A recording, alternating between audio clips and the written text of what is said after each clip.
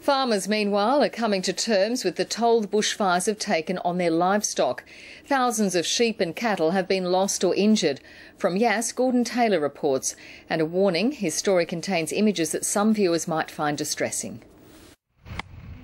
It's a choice no farmer wants to make. All day they've been shooting burnt and distressed sheep on a group of fire-ravaged properties west of Yass. Hundreds of sheep died in the blaze. Many thousands survived but were injured. Tony Armour's Glenrock property was worst hit, the strain of the day palpable as he confronts his grim task. You know, young Weathers, thought their life in front of them, or did have, not now. So yeah, it's a rugged old day. These are some of the finest wool-producing sheep in the world. By day's end, a quarter of Tony Armour's 8,000-strong flock will have been destroyed. Many of the sheep don't appear to be affected, but take a closer look and you realise that their feet are burnt.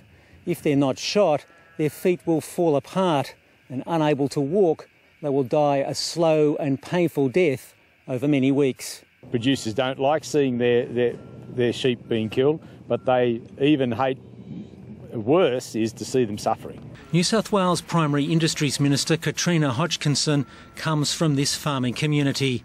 Between taking calls, she helped where she could, clearly affected by the loss of so many animals.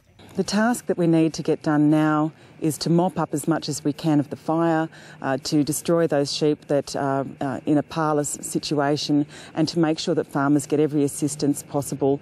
It's not till it actually clobbers you that you appreciate how much you want what you've got and don't lose it. Today, the Insurance Council said sheep can be destroyed before assessors arrive, as long as records are kept. But for Tony Armour, the task now is to care for his surviving flock.